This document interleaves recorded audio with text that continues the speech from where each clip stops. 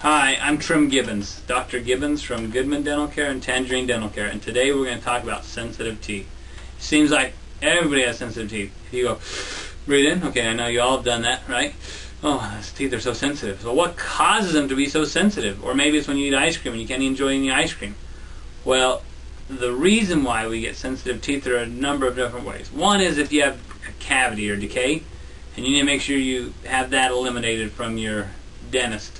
Because you don't want to do the things I'm going to suggest if you have a cavity or decay there, because then you're just going to end up delaying or you're going to end up with a root canal, not delaying it. But so anyways, they're having the tooth pulled. But with general sensitivity, it's caused from the abrasive toothpaste we use today, like the tartar control, the whitening.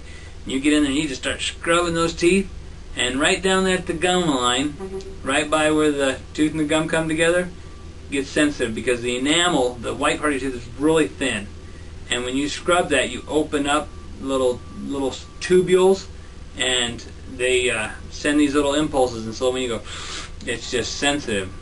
And so, one, don't use abrasive toothpaste. Don't use a whitening and the tartar control. And then don't scrub your teeth. Gently brush them until they feel clean.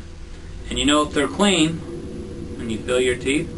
Yep, I know you're all doing it right now. You fill your teeth and make sure they feel smooth. So that's sensitive teeth. Another thing you can do to, if you do have sensitive teeth and it's not decays, you can get Sensodyne toothpaste. Regular toothpaste works, is not as well, and you can just paste it on that area. Just paste it there and let it sit.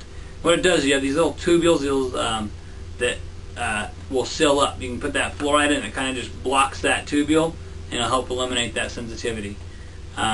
So that's how you can help prevent sensitivity. You can also use fluoride mouth rinse. So that's the tip of the day.